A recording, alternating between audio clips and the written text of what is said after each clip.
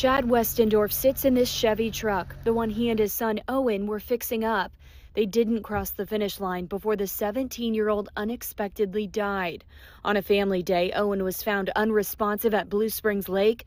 Dad Chad was on a boat searching for his son when he saw the commotion. It just all of a sudden hit me. I'm like, was there a kid on that boat? And they're like, yes. I'm like, was it a boy? And I said yes. So I dove in the water and swam over and climbed up on the boat, and they were doing chest compressions on my son. The Missouri State Highway Patrol says Owen was thrown from his Sea-Doo, which caused a severe brain injury. Days later, he died. He just had a zest for life.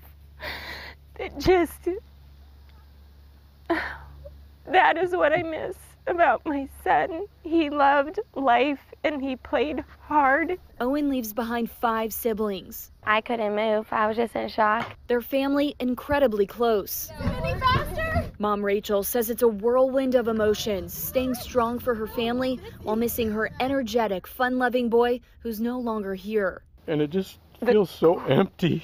It feels like there's no one here, though there's 7 of us. It's such a big hole. Chad cherishes the memories. He coached his son in baseball. He said Owen loved the sport and being active, but one-on-one time with Dad and the pancakes that came after were his favorite part. This place was very, very dear to mine and his heart. Friends knew how much Owen's truck meant. As he took his last breaths, they spent hours under the hood.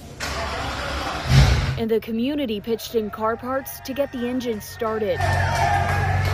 All the caring and comfort. It doesn't make it go away, but it helps so much. There is a GoFundMe account for the family. If you would like to donate, we posted a helpful link in this story on fox4kc.com. Reagan Porter, Fox 4, working for you.